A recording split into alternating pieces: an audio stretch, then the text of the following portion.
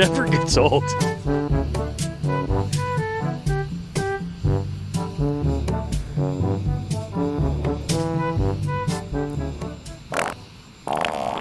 What is he doing? Come on, man. You ain't black. So now we're going to go to the hypersonic. Yeah, okay. Everyone has heard about this by now. The hypersonic missile. What's hysterically funny is that, well, first of all, this is not the first time that this has happened. From what I understand, China and another country have run similar tests in the past. What is funny are these two headlines published a day apart, one in the New York Post and the other by the Communist News Network. China says new hypersonic missile a blow to U.S. strategic superiority.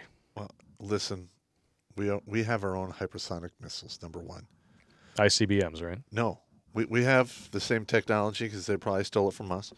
You mean Zuckerberg might have sold it to them? Maybe. Number two, any country with ICBMs has a hypersonic missile. You literally fire an ICBM into orbit, and it moves at hypersonic speeds, and you can nuke someone on the other side of the planet in like an hour and 10 minutes. Done.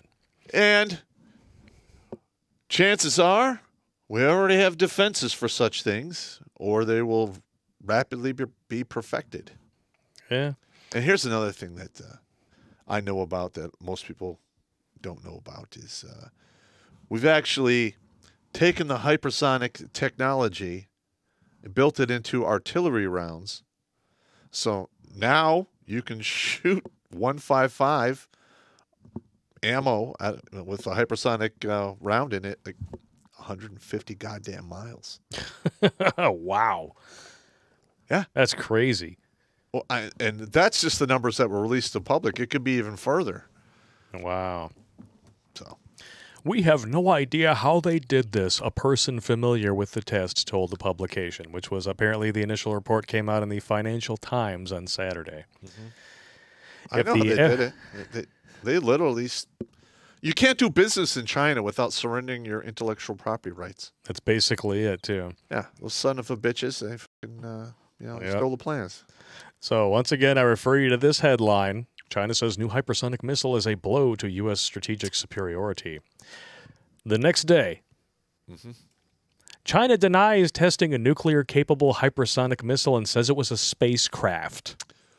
Well, hypothetically, it is a spacecraft because it literally skims right at the ionosphere level, which is like the beginnings of space. Yeah, a routine spacecraft experiment, not like a UFO. That would have been way out in left field even from the Chinese.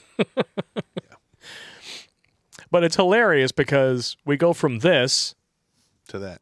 To this. Now listen, it's not rocket science. It actually is. You bastard. I know. The funniest reaction, though, I think, has to come from Peppermint Patty, Miss Circleback Sally here. We welcome stiff competition. And not the kind that she pays to escort her home from White House dinners. Yes. If you know what I mean. Really? Do you want to listen to what she had to say? Not really. No. We welcome competition from China, although we don't want that competition to veer into conflict. We've been at economic war with the Chinese for how long? This is not... Well, we are not on good relations. This is a hostile foreign state. Well, you and I are engaged in informational warfare. Yes, we are. And all we do is tell the truth. It's amazing. When telling the truth is information warfare, something's fucked up somewhere. Yeah. We are in bizarre world. Garbage is money. Yeah, something's rotten in Denmark and it smells like Gwyneth Paltrow candles. Oh!